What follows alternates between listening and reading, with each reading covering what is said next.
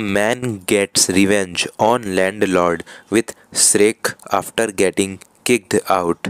TikToker That Projector Guy claimed his landlord kicked him out and soon got his revenge by projecting the Shrek movie onto the building.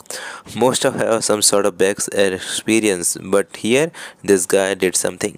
In a viral clip that's garnered more than 2.6 million views, that projector guy decided to grab his projector and blast the first Shrek film on the apartment building he was allegedly kicked out of. My landlord kicked me out of my apartment building without any warning and won't even let me back in to get my stuff, so I am just going to project Shrek at max brightness and volume every night until they let me back in, that projector guy said in a video.